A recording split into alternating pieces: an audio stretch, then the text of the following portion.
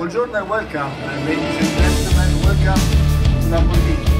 It's good to be back in the US, it's good to be back at the corridor, and for sure it's good for me to be back at Lamborghini. You know, my heart is very close to this company, to this brand, because it's great, authentic, and it's really unexpected all the time.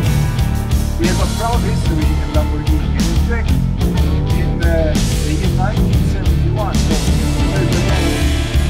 there was the launch of the Countach, and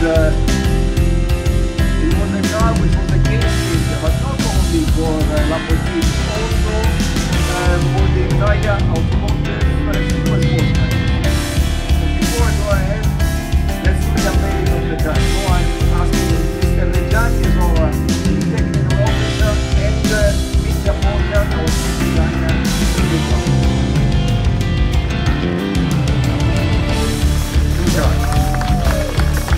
So ladies and gentlemen, the old Lamborghini Countach. But why have we done a modern interpretation of the Lamborghini Countach? There are two main reasons. One is, let's say, the design element, and the second one is the layout. If we start with the design, there are two things which are very important for Lamborghini since the Countach was launched 10 years ago.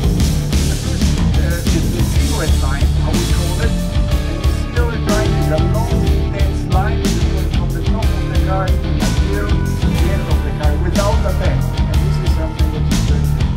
Then the second one, if you look at the car from the front, there's the typical white large shoulders of the supercar cars, and unlike other supersport car manufacturers with the bubbles and green houses, this one is very square. These are curved on the horizontal lines, and this makes Lamborghini very recognizable until today. So you might not know what Lamborghini is going to do, you can see the design is gymnastic there.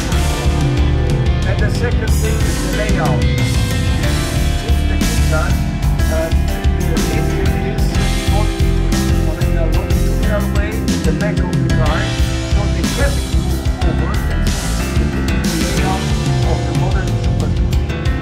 And then for the first time with the Countach, we have the scissor doors, and from then onwards, all our cars, all our V12 cars are made with scissors. So this is, in a nutshell, why they're doing. Then the name, the full name of this car is Lamborghini Countach LPI 800 and dashboard.